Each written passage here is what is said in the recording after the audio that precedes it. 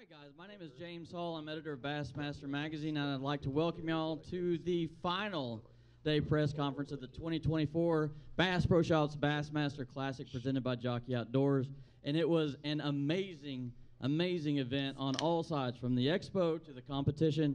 And so we are so proud to have our top six. Our winner's going to come out in just a second, and let these guys explain how they did what they did. So I know the first question is always going to be lure, tackle, rod, and reel. So let's start over here on the end with Lee and slide this way and let the press know what you used to catch your fish and how you caught them. Do we want like the whole setup or just baits? No, I do the whole setup. Okay, primarily I caught them on 3 different baits. 6 cents hybrid jig, green pumpkin blue, with a net bait pocket slim. I was throwing that on 20-pound sunline shooter with a Halo HFX 7.3 medium heavy rod. That was one bait right there. Then second, I was throwing a square bill, a 6-inch crushed 50X, just a square bill of shad color. It's called shad scales. I was throwing it on 16-pound sunline sniper with the Halo HFX 7-foot medium cranking rod. Gamakatsu EWGs on that one. And then my third and primary bait that I caught the most fish on was a 6-inch pressure crankbait. It's a flat side. It's called a PD4. It's just a little 4-foot diving flat side from 6 cents. It's silent. I was throwing brown eye and wild lava crawl were the 2 colors. Just Gamakatsu EWGs on them. 12-pound sunline sniper, and the same rod as a square bill Halo HFX 7-foot medium cranking rod. Those are my 3 primary setups. All right, thank you, Cory. Mostly, I did most of my work on kind of similar to Lee, the 6 cents PD4. I used probably 4 different colors. Matched that up with the Tatula 7.2 glass cranking rod. Brent Ayler designed that one. 12-pound Seaguar Tatsu on that. And the rest of my fish came on a 6 cents hybrid jig. Used multiple trailers on the back. Used a bongo quite a bit on the back of that one. Used my 7.5 Daiwa Tatula Elite small jig rod that I designed. 22-pound Tatsu and 20-pound Tatsu. I had 3/4 and a half ounce jig, and that's pretty much what I caught all my fish on this week. All right, Jay? I had 2 primary baits this week. I was using a jerkbait and a jig. On my jerkbait, I was using it was a KVD Elite jerkbait, the 300, and the new colors they have out. Color didn't seem to matter too much. We had one that was kind of more of a translucent white, seemed to be the deal out there. As far as the jig goes, I use let's get to the setup of the jerkbait. Custom light rod, new from Lew's, 6-foot 10-inch, it's 6-foot 8-inch. It's actually the jerkbait rod. It's good jerkbait / topwater rod is basically what it's for. 12-pound Tatsu paired up with a Custom Pro 7.5-to-1 Lew's reel, bait casting reel. That was a setup for the jerkbait. And then for the jig, I was using a 3/8 ounce structure jig in Blue Craw paired with a Blue Craw Menace trailer, 4-inch Menace trailer. For the rod, I was using a 7-foot Lew's Pro TI paired up with the same custom Pro bait casting reel, 17-pound Invisex on that jig.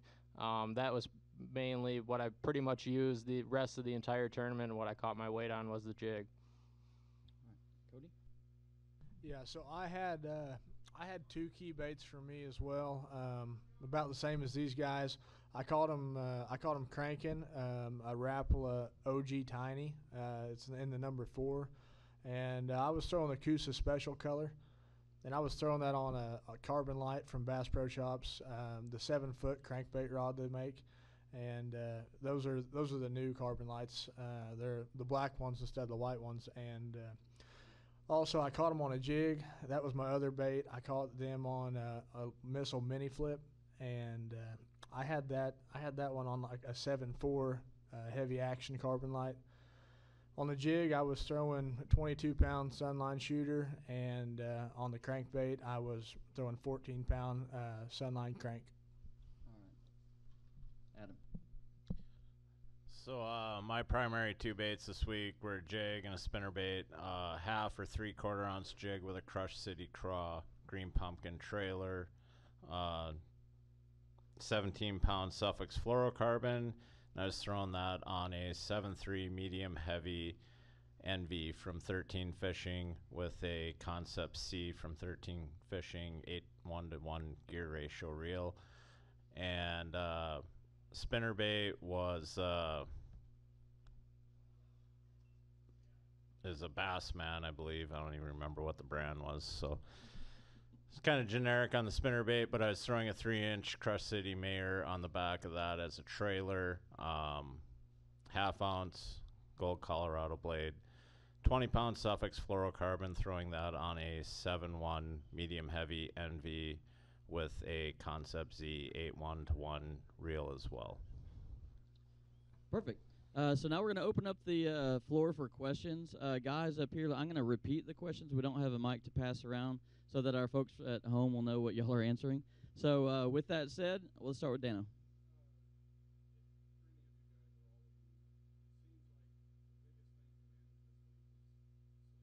Rest with the distance to the lake. What special steps did you guys take to try to stay on? Because mentally it can affect you, but what did you guys go through? Yeah, so folks at home, that was a great question. It was a very long drive from the lake to the weigh-in, and we're wondering, how did you manage your time and your rest? We can start, if anyone wants to raise their hand to answer that one first, or we can all answer it. All right, Lee. That's pretty simple. It's the classic, nobody cares about sleep. We don't realize we're tired. We don't realize it until tomorrow or tonight. And that's true, it's just an adrenaline rush for 10 days or however long we're here. So no sleep, it's just part of the game. Yeah, and I think a big part of that is I think I can speak for all of us, but we all have friends and family that help out big time with us. We got friends that drive us to and from the lake, and it's a long week, but like Lee said, it's the classic, and sleep's kind of put on the back burner for 7 or 8 days. Yeah, it's pretty tough. Like Cory said, friends and family is everything. Having them, drive the boat, hook up the boat, anything needs to be done. Bring food back to the hotel when you get back to the hotel, so you don't have to, go sit down at a restaurant or do something like that. That's key. I will say today, though, this morning was probably the most tired I've ever been. I actually had to drink like my first Red Bull ever, and I was bouncing off the walls. And Bassmaster history is made again. That is awesome. All right, very good. Great question. Next question, please. Yes, sir. 5 out of 6 of the final 6 have less than 5 years as full-time.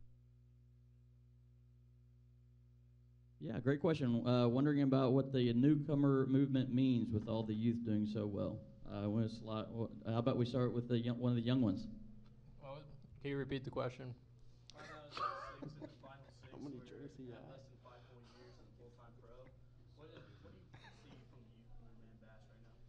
Yeah, I see primarily, obviously we're seeing the younger generation. We just saw a 19-year-old win the last Elite Series event, or the first Elite Series event, I should say. Or no, that was the second one. Yeah, so, the youth movement's being crazy right now. I think, everybody's talking about, this and that with electronics and this and that coming out.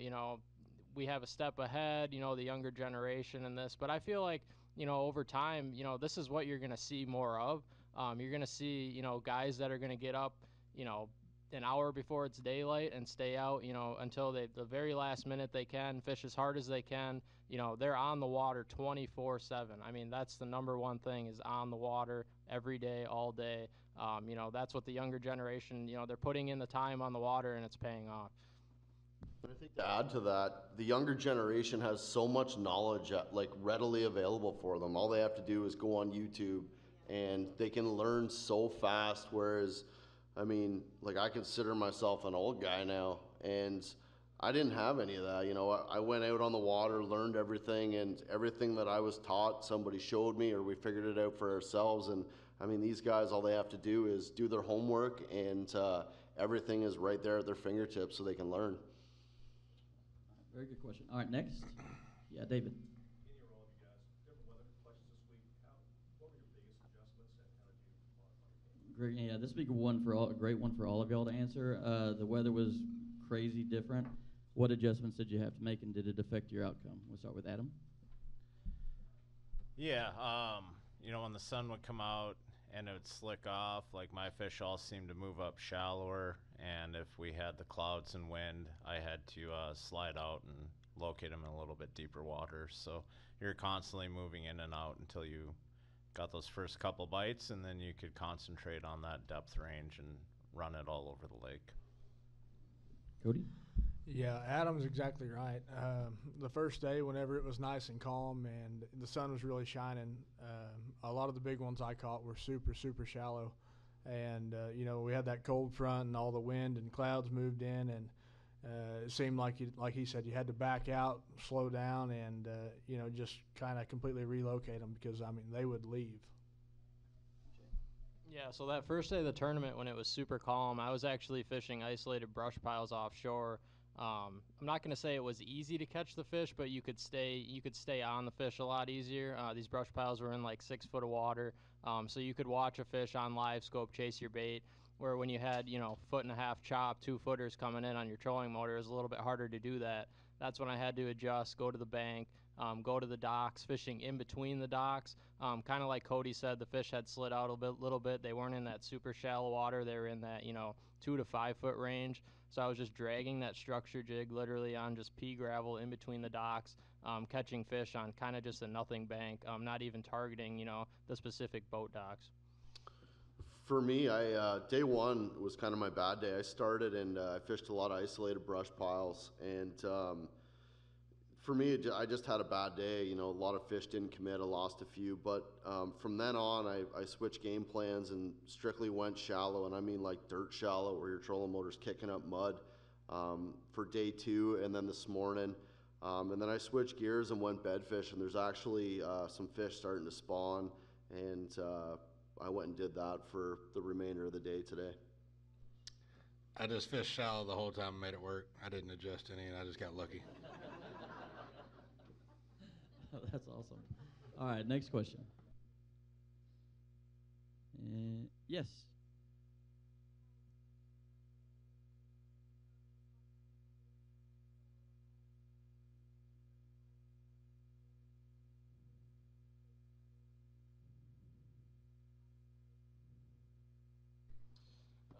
Did I think I would win this Bassmaster Classic? Obviously everybody wants to win, right? We all have the goal to go out to win. I feel like it was going to have to be a meant-to-be deal for me. I would have had to have had a really good practice, and everything would have had to have lined up perfectly. I lost a couple fish this week that kind of hurt me a little bit. So, obviously, yeah, I wanted to win here. I won here as a co-angler back in 2019. Not saying, that I would have won here this week at the Classic, but obviously, yeah, I wanted to win, but it didn't happen. Good. Any other questions for the group? Okay, if not, we're going to do something. Oh, I'm sorry, Lou, did you have one or no? He's hurting other members of the press in the back.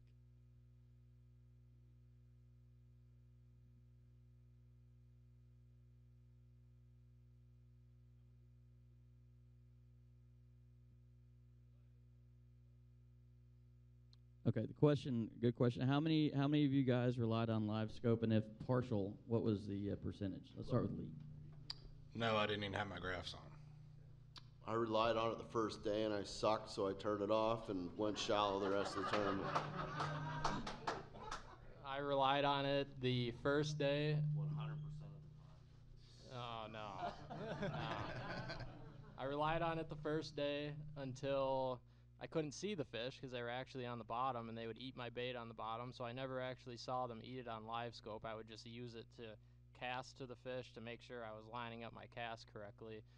So I would say probably like 40% of the time. I actually did not live scope a bass the entire tournament. It's probably 70-30. Most of the time I was using it just to make a precise cast on a piece of structure. However, today, I saw most of the ones that I caught. So. All right, very good, very good. Any other questions? Okay, so new this year, we're going to have just a few minutes. If you guys will stay up here, I know there's been a couple of video requests. We're going to give that for about 2 or 3 minutes. So any of you guys that are doing video, if you'd like to slide up here and get those videos done, our champion is going to be coming out in about 5 to 7 minutes. So once that happens, then we'll escort you all off the stage, and then we'll be talking with our new Bassmaster Classic champion. So those video guys that want to get some work done real quick, feel free to come on up. All right, ladies and gentlemen, it is time. I'm proud to present your 2024 Bassmaster Classic champion, Justin Hamner.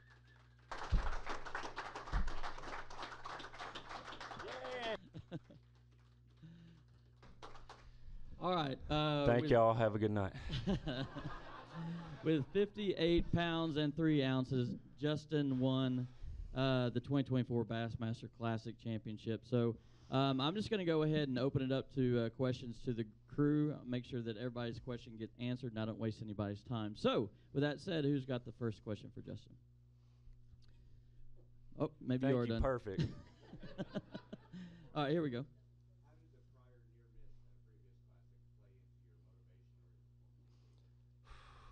Honestly, I haven't really even thought about that as much.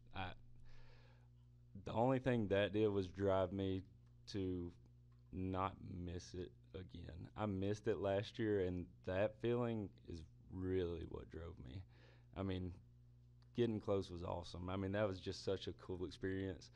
I was just thrilled to be in fourth. Like, winning it didn't even seem like a reality. It's just, I was just happy to be there. But for whatever reason this year, it just, I don't know. Since the season started, I said I was going to win the Bassmaster Classic. I'm sure everybody says that, but it's pretty wild. That's great. All right, next question. Yes, sir. Justin, I'm fortunate to see the beginning of your elite career home in Alabama. What does it feel like to be a guy having 8 days to try to get in, to decide whether he took that elite invitation and make his deposits to now sit here? Have you thought about that kid 4.5 years ago? Yeah, that was tough. That was tough. I remember when I was fishing the Open. I haven't even told this story. I was fishing the Opens, and it was the James River. It was the first year I fished them. Me and my wife just had her little girl. I mean, she was just a few months old, and I didn't make the cut at the James River that year.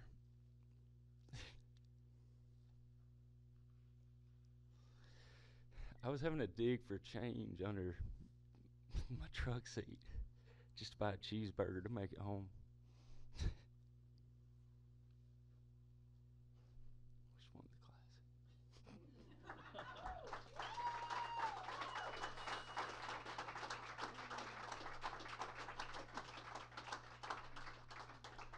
I don't even know if I answered your question.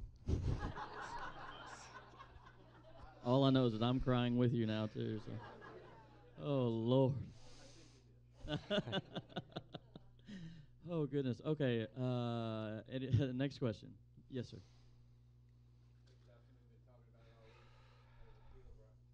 It's amazing. It hadn't sank in yet. I still just don't know why everybody's looking at me.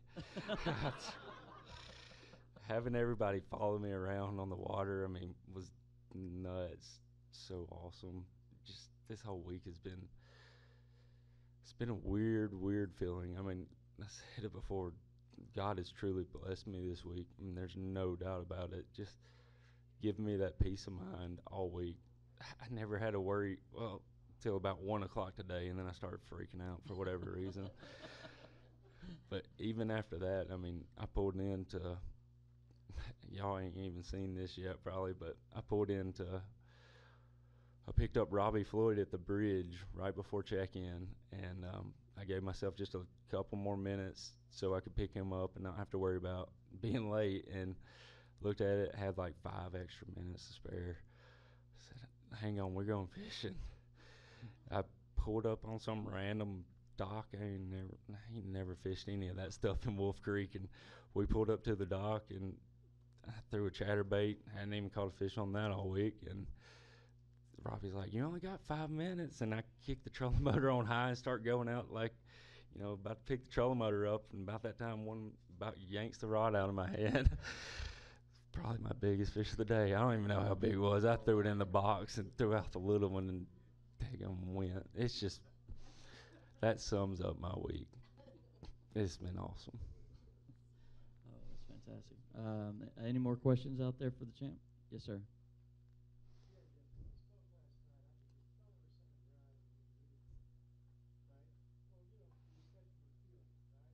Yeah.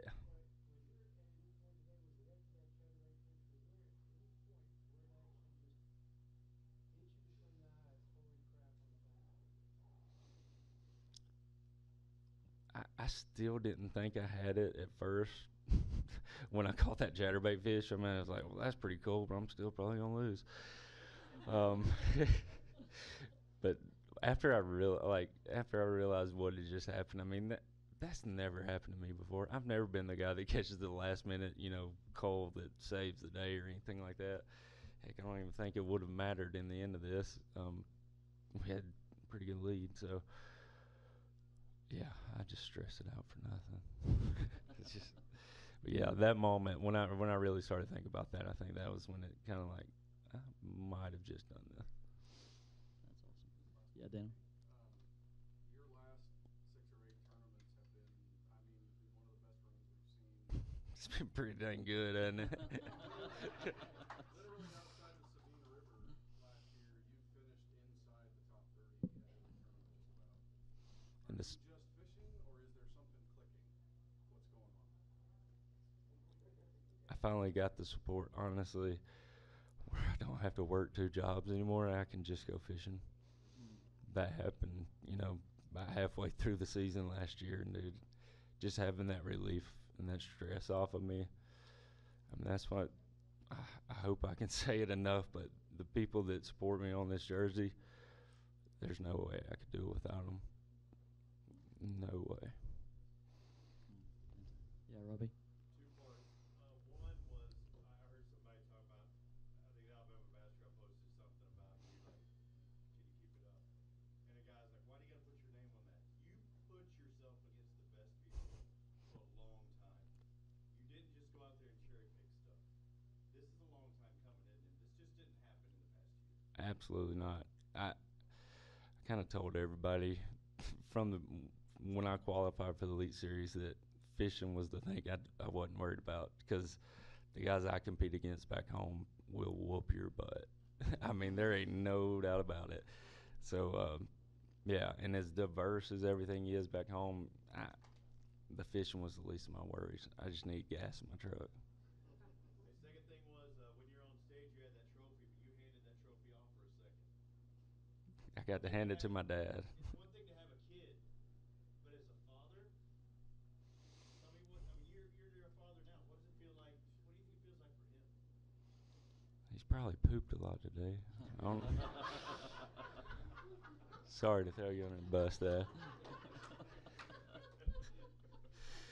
This is going to be the most unprofessional interview y'all ever do. Can I have my water and tea?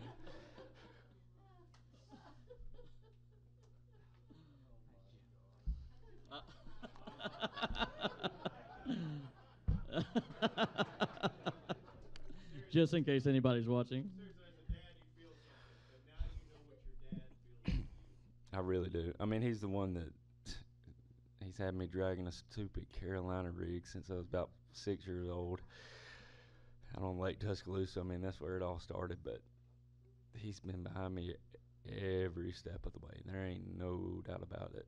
Him and my mom and my wife, I wouldn't be here without them. They gave all they had, no doubt.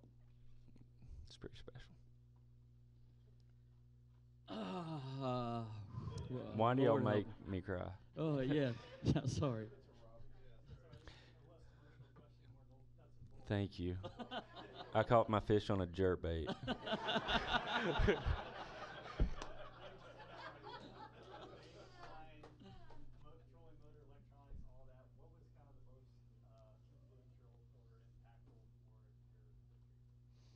everything on my boat is, I mean, dude, I have the best. Garmin is the best. I'm so excited to be with Yamaha. Dude, y'all are freaking awesome. My Falcon boats, I mean, the Bass Tank rigs everything on my boat. I know that's done right. I'm running the X2 power batteries. Dude, everything in my boat is set up right. It's just not even a thought in my mind anymore. Everything's going to work day in and day out. So that's just a peace of mind. I don't know. It didn't even come across my mind, to be honest. All right. And we're going to have time for about one more question if there is one. Anybody? Anybody? Yes?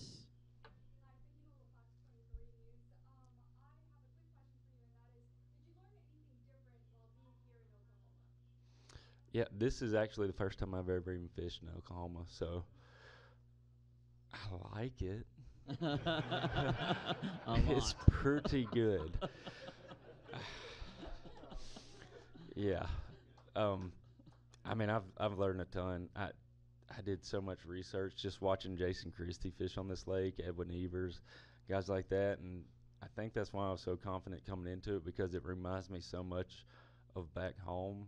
Not necessarily like the type of structure and cover and stuff, but the way these fish act, completely different every day.